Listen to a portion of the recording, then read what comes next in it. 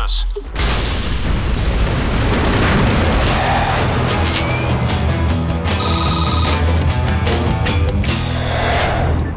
Hey everyone, this is Alan Van Slyke from Zipper Interactive.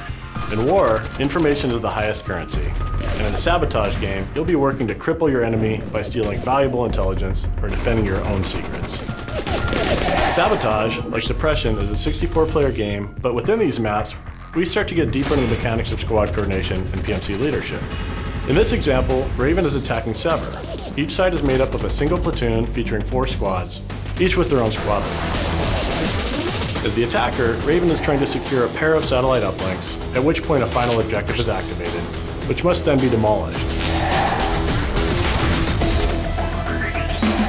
All the while, Sever is battling to keep control of the uplinks and keep Raven from achieving his final objective. Even though Sabotage is the simplest game type in the Shadow War, you'll find a great mix of strategy, command, and combat that will get you ready for the larger scale acquisition and domination maps. 128 and 256 player battles that are possible only on PlayStation 3.